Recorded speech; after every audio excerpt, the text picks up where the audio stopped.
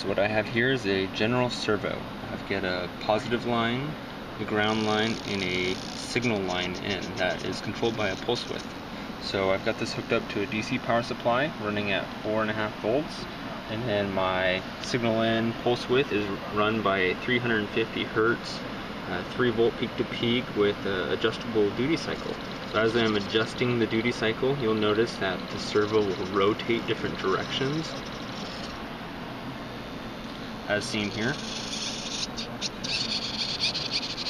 And then over on the scope you can see the continuous waveform as it's adjusting it.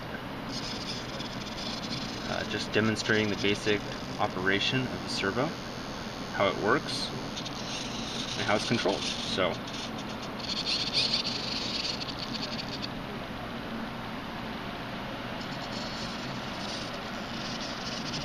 that's about all there is.